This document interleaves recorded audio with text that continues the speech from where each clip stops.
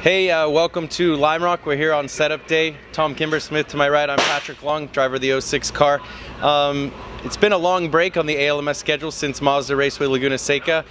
In that time, I've been relatively busy racing. It's not been more than 3 days that I've been out of a race car, so I consider myself lucky, but it's certainly been a lot of one thing, and that's driving.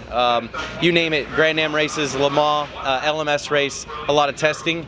It's kept me in the car, but I'm ready for some beach time like the guy to my right's been having. I mean, other than the beach, what have you been up to?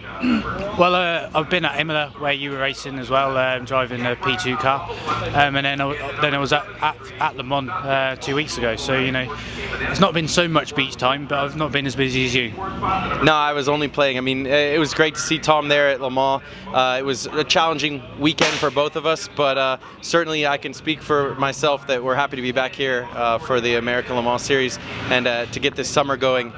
Specifically, what we have behind us is a car that's even a little bit more refined than in Laguna Seca, and we had a great start there. So traditionally, Lime Rock has been pretty good for the Porsches, and that we had a great start at Mazda Raceway Laguna Seca. I'm really confident that we're going to have a good weekend. Tom and I were just reviewing some video. How do you think our chances are? Well, looking at the video from last year, I mean, you did an incredible job there with the victory, and you know, for me, coming from a P2 car to here is going to be quite a difficult challenge. But you know, I think with the Porsche that we've got here and the team, and obviously with Pat co-driving with me, we've got a very good chance of repeating last year's success. It's a win or bust.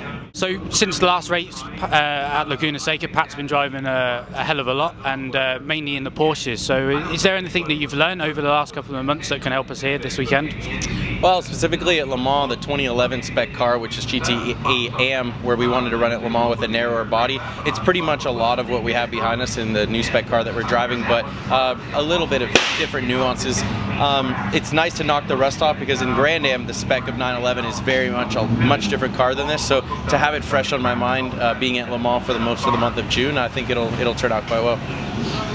Yeah, so I mean, that's great for us as a team. You know, Pat's been driving the Porsches every weekend by the sounds of things since our last outing at Laguna. So for me, it's a great benefit to have him on the team, and I think our chances are very good. And here at Lime Rock, this is my second time here. Last year we finished on the podium in an LMPC car. It's quite a tricky little track. You know, you can easily lose a lot of time, but to gain it back's fairly hard. And I think the traffic's going to be quite a key role to us here, and it's you know, if we can get through the traffic easily and quick, that'll be key to success here. So you know, I think we're all looking forward to it, and hopefully roll on tomorrow.